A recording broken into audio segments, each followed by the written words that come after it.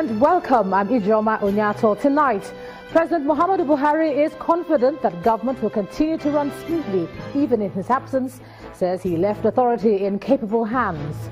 Kaduna State witnesses another round of violence. 3 people are killed in clashes between rival youth groups. More reactions trail the release of the Chibok schoolgirls. PDP Bring Back Our Girls campaigners commend federal government's efforts. And 1 million children flee South Sudan as a result of escalating conflict in Africa's newest nation. And on business news tonight, investments in Lagos State's Lekki-free zone hits 4.55 trillion naira. And on sports news tonight, Super Eagles coach Gernot Rohr invites 25 players to camp ahead of training program in France for AFCON qualifier against South Africa. From Abuja, Court of Appeal okays probe of Transport Minister Rotimi Amechi for alleged sale of River State government assets.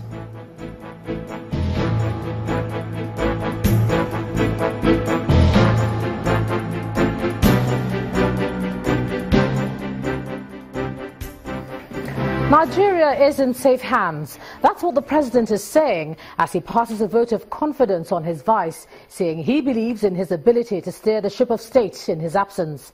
President Muhammadu Buhari gave this assurance on his Twitter handle, adding that the government will run smoothly while he's away.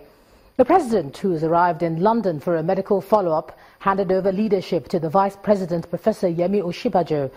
In his tweet, the president states, quote, "As I noted earlier, I have absolute confidence that government will continue to run smoothly while I'm away. God bless the Federal Republic of Nigeria." End of quote. Before his departure, President Buhari met with Professor Osinbajo, Senate President Dr. Bukola Saraki, the Speaker Yakubu Dogara, and the Zamfara State Governor Abubakar Yari in the presidential villa. This latest trip comes less than 2 months after he spent about 50 days in the UK on medical vacation. An uneasy calm is said to prevail in Kabala West area of Kaduna South after 3 persons reported to have been killed in the area at the weekend. The news of the killing triggered violence earlier today in some communities, which almost degenerated into a religious crisis. Our correspondents gathered that the residents woke up to discover bodies, which prompted one of the groups to launch a reprisal on a rival group today, leading to the destruction of some property. It's all quiet now, but the signs of security present in pockets of the Kabbalah community in Kaduna State is a giveaway that something had occurred.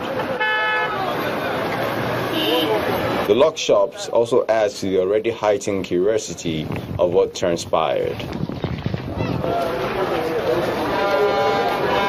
Although the sight of the police and other peace agents should exude calm, residents still move around cautiously,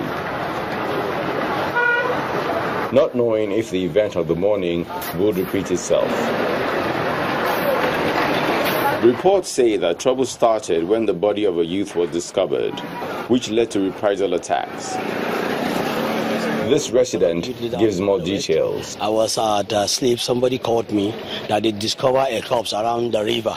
So my way going there, before I get there, the police have taken the corpse. There are actions of... This is corroborated by the Commissioner of Police in the state, who says swift action has been taken. Information came that there were corpses sighted at a stream within Church Road.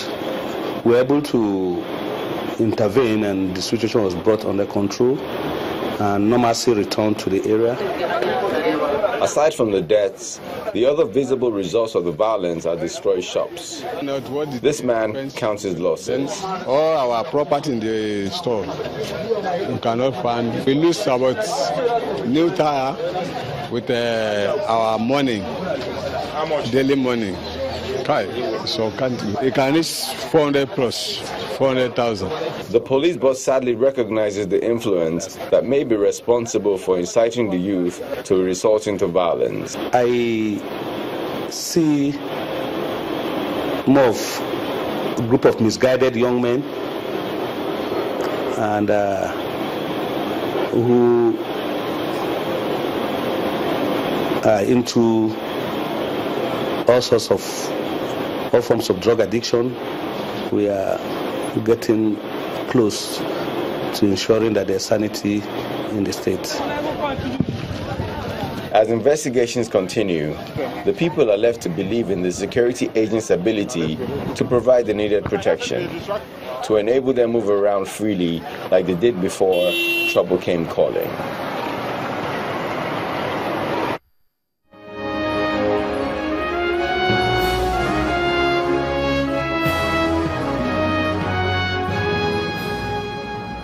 The evening showers in the nation's federal capital today did not deter members of the Bring Back Our Girls group from convening at the Unity Fountain to celebrate the return of 82 girls just released from the hands of their captors. Some members of the group, as well as lawmakers, however, expressed mixed feelings on the development as they prayed for the safe return of the remaining girls. The group wants the federal government to rehabilitate the rescued girls and enroll them in school.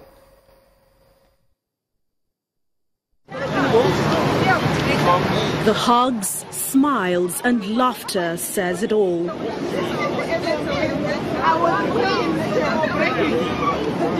82 girls from the government secondary school Chibok in Borno State have just returned from the grips of Boko Haram militants after months of negotiations by the federal government.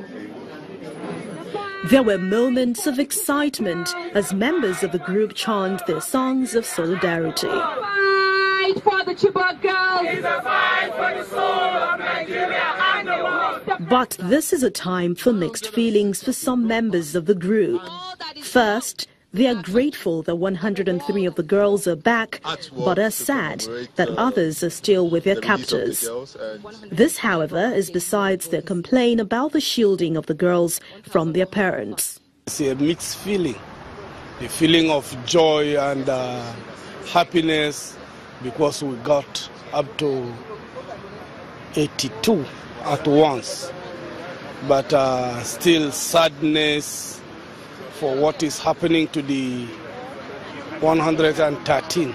There were words of encouragement from members of the group on the need to continue with the campaign. You are seeing the result of our continuous standing here every day for more than 3 years. It has reader reports, the whole world know now that yes, we are saying the truth, we are not standing in vain, it's not political, it's a fight for preservation of humanity.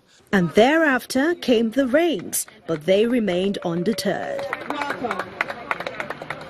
The president of the Italian Chamber of Deputies, Mrs. Laura Boldrini, who is on official visit to Nigeria, shows solidarity with the group and advised them not to relent in their efforts to bring back the girls. I really appreciate the determination of you, in particular the determination of you women. You are the strongest, you are the leaders, you have to continue this struggle, you have to continue. And yes, indeed, education is the key. Some lawmakers also reacted to the release of some of the girls. I just hope that we do not leave it at the Chibok girls, but we, as much as possible, try to recognize the fact that sex, as I said earlier, is indeed a weapon of modern-day warfare, and we try as much as possible to liberate all women everywhere who are victims of this unfortunate war. All we have to do is put ourselves in the position of a parent, local parent, or brother, or a grandfather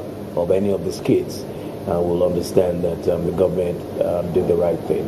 The return of the 82 girls brings heartwarming cheers to many. It is, however, expected that the same efforts will be put into the rescue of others who are still with their captors. And the federal government has condemned the statement credited to the Ahmed Makarfi faction of the People's Democratic Party, criticizing the process that led to the release of the 82 Chibok girls on Saturday. The faction of the party had kicked against the decision of the federal government to swap some Boko Haram militants for the Chibok girls. But the Minister of Information and Culture, Mr. Lai Mohammed, in a statement, described the stance as indecent, inhuman and ill-timed, adding that it's insensitive to politicize an issue that's generated so much joy across the world. He takes a swipe at the opposition party, saying, quote, "It's clear that the PDP, whose incompetence and cluelessness precipitated the Chibok girls' crisis in the first instance, is not wishing and praying for it to end with a safe return of the abducted girls," end of quote. He restates the administration's promise to rescue the abducted girls by whatever means possible, adding that there is nothing wrong if the measures included swapping Boko Haram members for the girls.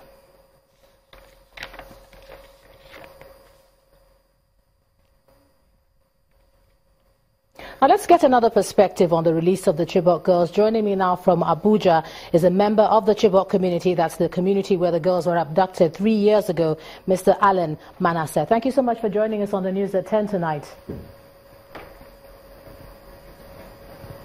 Thank you for having me. All right, so you're a member of the Chibok community. Just tell us what the mood is like in the community when you've seen those pictures now, seeing that the girls have been, meeting with government officials and etc. What's the mood like at home?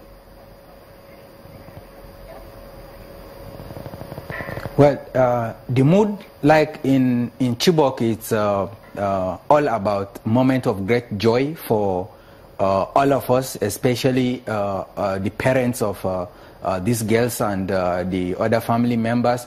It has been 3 years and counting that we've been waiting for, the rescue of these girls. Initially, we had 21, and getting the 82 back, it's really a very positive development that we all were so happy about the breaking of that news 2 days ago. So it's something that is really indescribable because it's overwhelming, and it's a very commendable development from by the federal government. So we are so happy with this happening, and the parents are really very, very appreciative of all the partners that have put this together.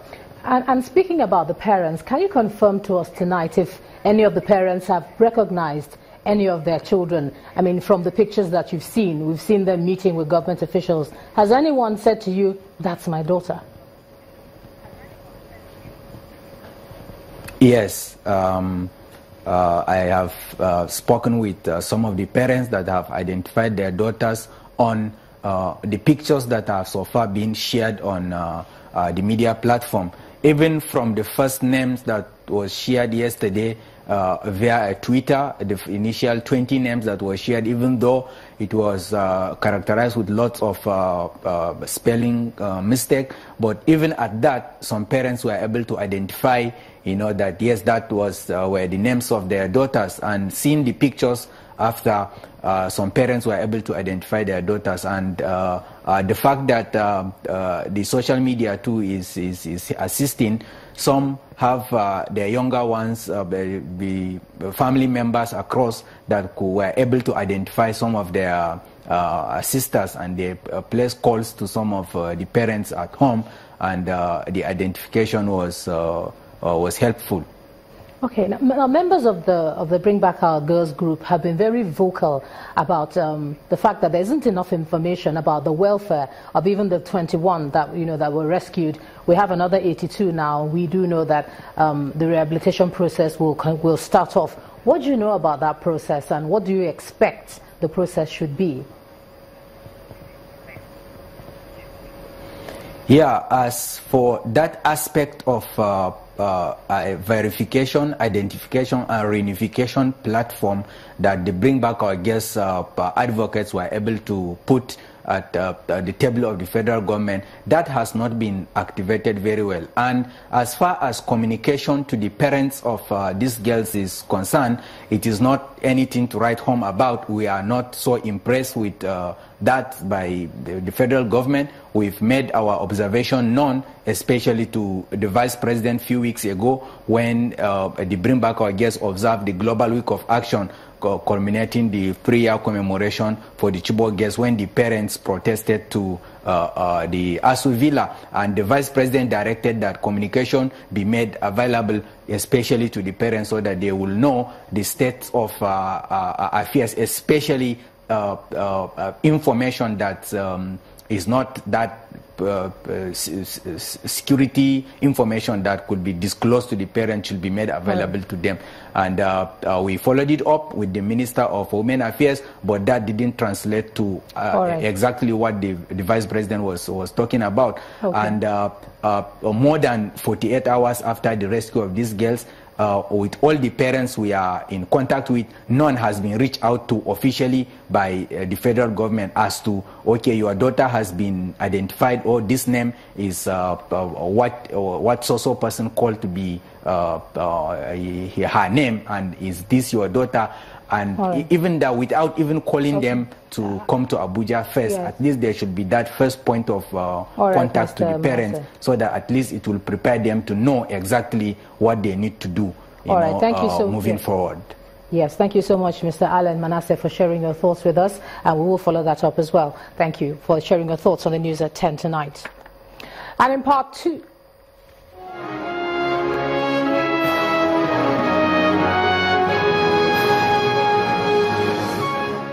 And in part 2, after the break, Italy's government offers to support Nigeria's efforts at fighting terrorism, commends federal government for securing release of the 82 abducted Chibok girls. That's in a moment.